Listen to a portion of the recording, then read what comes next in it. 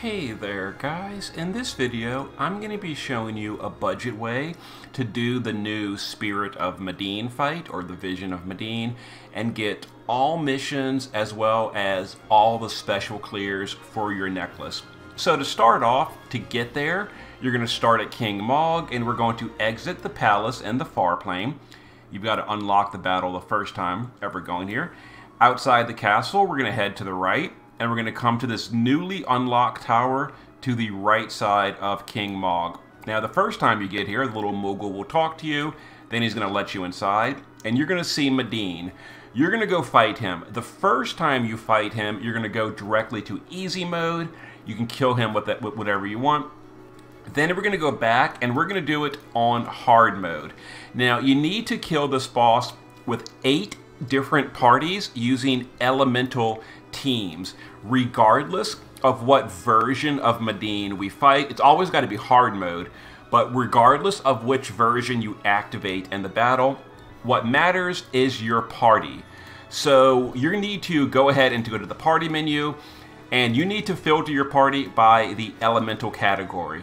You need to do a clear with only fire units on the party, then you need to do another clear with only ice units on the party, etc., all the way through the 8 elements, and that'll give you all the missions and all the materials to get the final necklace.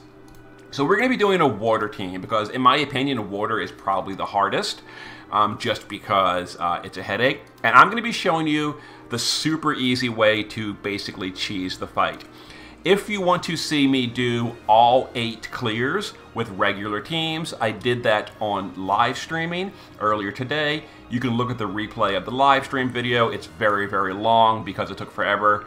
I'm not going to record all 8 parties again, but I did use 7 regular party clears, and we actually used the cheese for water because water is the hardest, it seems like. But I'm going to demonstrate the cheese mode, which you can use for all 8 parties. This works for all the parties, but we're going to do it with water. So some things we're going to need. First of all, we're going to need a way to deal earth damage on turn 1 to activate the Earth Madeen. And again, the Madeen we fight doesn't matter. All that matters is your party. So even though we're going to fight the Earth Madeen on every single clear, we're going to get credit depending on the party we take. This is going to be a water clear. So to deal earth damage, we've got Tifa on Titan for the stone spell. We're going to need a magical tank. Now, water is probably the hardest because there's no Neo magical tanks, only Biggs and Wedge on 7-star.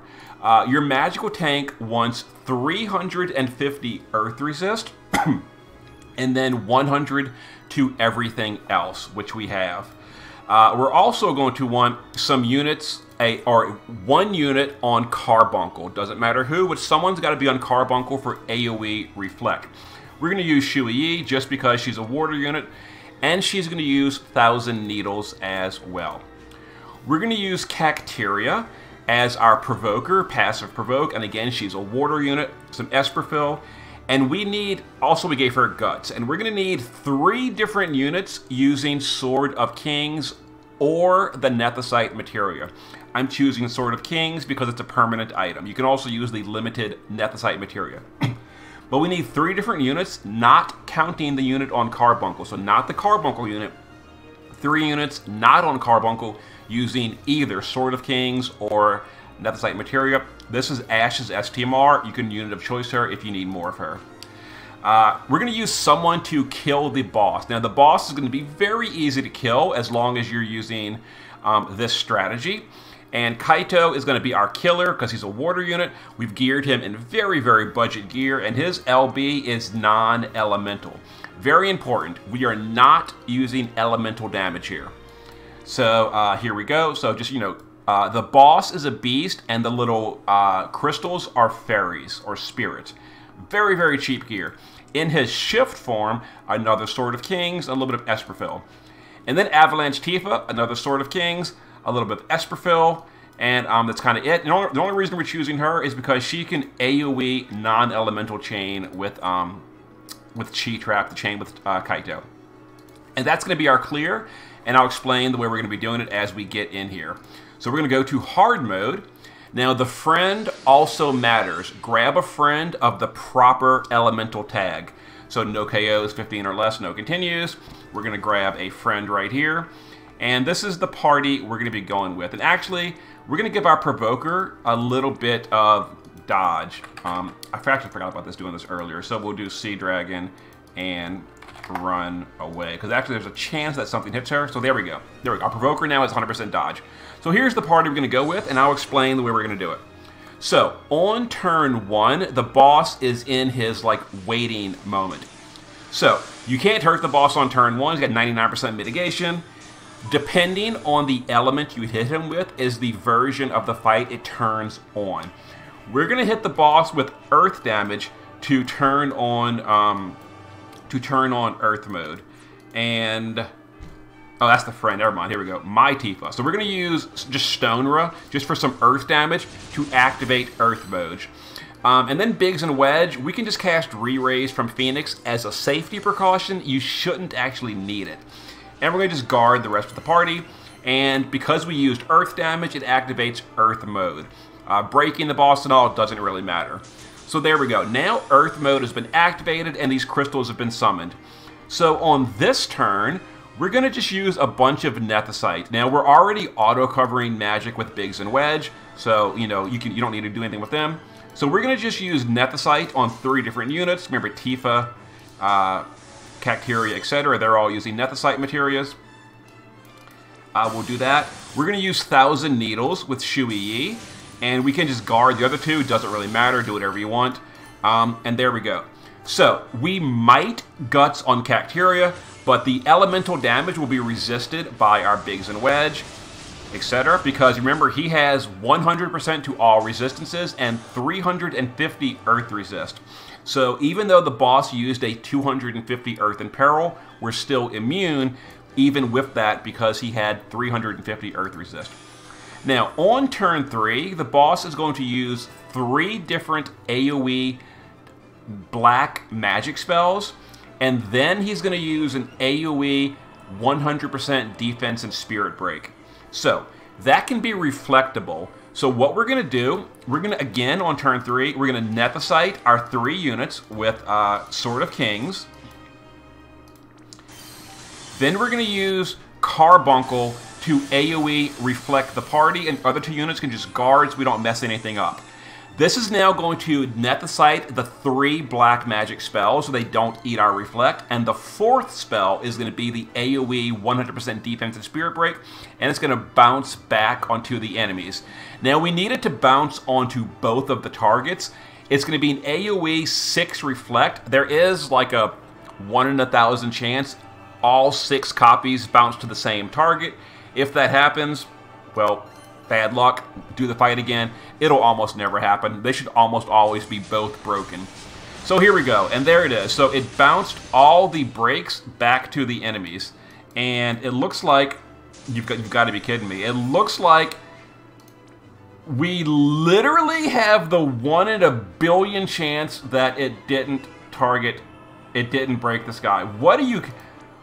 All 6 copies bounce back to him. Notice up here he's got a negative 100% defense and spirit break, and this one it did not bounce. I'm going to have to rerun the fight, and I'll see you in just a second, because I cannot believe...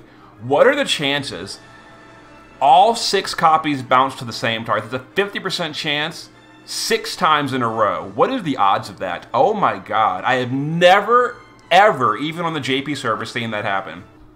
And of course, because I'm recording, it happens. Well, I'm going to go ahead and get back to turn 3. See you in a second.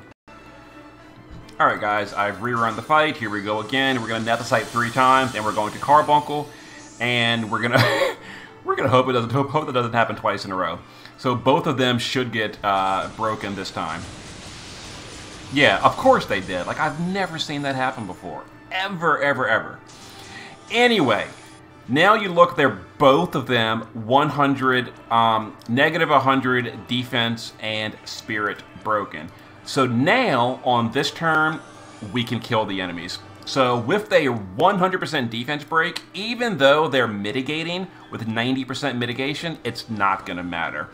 So we'll just use Cacteria on Fenrir to do Bravery for an attack buff. We'll go to the base form with Kaito and base form LB.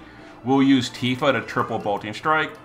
And these are non-elemental, and we'll just chain these together, and this will deal, because the boss has a 100% defense break, that should kill the boss. There we go. That was a clear, and that gave us, look, 99 billion damage. Yeah, damage cap. So that is how you cheese the boss. Just make sure that all 6 copies of the defense break don't bounce to the same target. I am still blown away that happened. And yeah, there you go. So our naked Tifa, who is literally naked, did 132 billion damage. I can't believe it's more. That she literally did more than Kaito. But there it is. So that was the perfect score. And now you would just go and do it again. You would do it 8 times. And the next time you would just build a new party. You do the exact same thing. So for example, I'll just build an example real quick. We're not going to do it. I'm going to do a real quick example. So for a wind party, you would just stick some random units. You would stick someone that can do an AoE chain. So 6 wind units. You don't need a breaker because the boss is going to break for you. You do need someone to non-elemental chain. That would be our Zidane. He could chain for us. And you need a magic tank. So that would be Sacred Charlotte. Or if you don't have Sacred Charlotte, use a 7-star wind tank. I don't know who that would be, but someone. And there you go. And you would do the same thing. You would go in here with this party. You would bring a friend wind unit and do the same thing. So you gear your tank in 350 earth resist, 100 to all other resistances, a passive provoker with evasion and guts, a way to do mirage, three nethersites, etc. And you do that all 8 times, and then you go to the quest menu on the main menu, you claim all the materials, and you upgrade the necklace to max rank. And that's how you do the budget run. Okay, hope it's been helpful.